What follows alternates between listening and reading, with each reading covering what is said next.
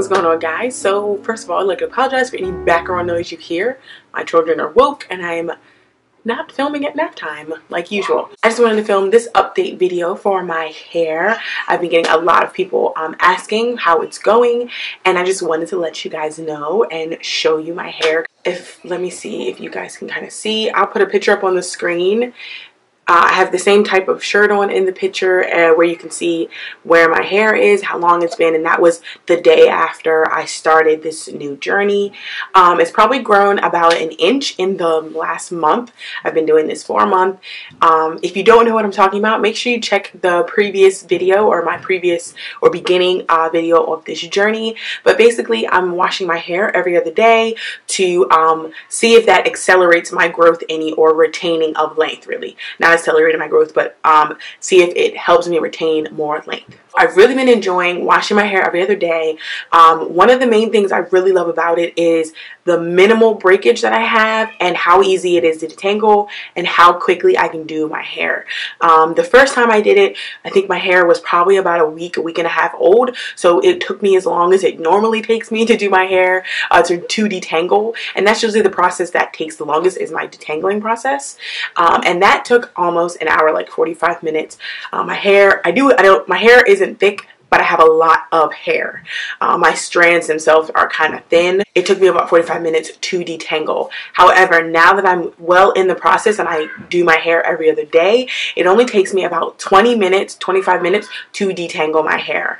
The way I detangle it, and you can see this in a video, I think 2 or 3 videos ago, which my twist out video. Just put a whole bunch of conditioner on my hair, put it in 4 sections, finger detangle, and braid it up, and that's it.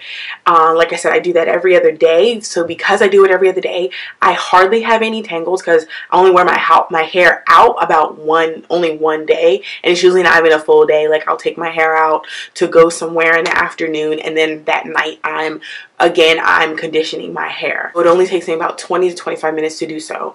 Also, with the breakage, I have so little breakage now, like little teeny balls of breakage. Like I could like ball it up into probably about a pea size amount of hair. That's about as much breakage as I have. I know much of that is hair that just naturally falls out of your head, and a little bit of it is breakage. But because I have so little, I feel like I am retaining a lot of length. And then the last thing is time.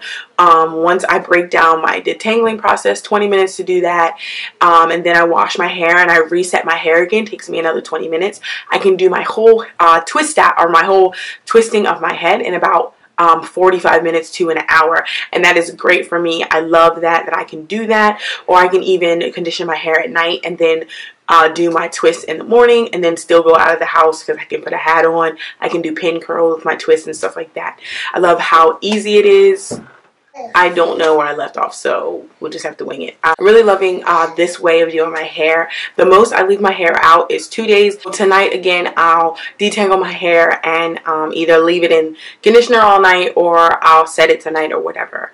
Like I said, I've been doing this for a month, and the biggest thing for me is the detangling and the softness of my hair and how easily and quickly I can do my hair. I would definitely recommend this for anybody who does wash and goes, likes their wash and goes, likes their twist out. Definitely going to continue throughout the rest of the summer doing my hair this way. It's easy, it's convenient, and it goes very quickly, and I enjoy it very much. As far as length, I think my hair, like I said, is growing at the normal rate. I can visibly see how my hair looks longer, which I usually can't see like from one month to another. But with doing this process, I can visibly see how long my hair, that it has grown. Not how long, but that it has, because I didn't measure it out or anything. I just kind of stretched it out and went from there. If anybody else is doing this this process, please let me know down below. If you've done a video on it, I'd love to check it out and see it. As far as cons, the only thing I can say for a con is I kind of miss doing other styles like braid outs and stuff, just because I only do braid outs on old hair, and I only do bantu knot outs on old hair. So if you have any questions, comments, just leave them down below, and I thank you guys for watching this video. Bye. Not a destination. There are no mistakes, just chances we've taken. Lay down your regrets, 'cause all we have is now.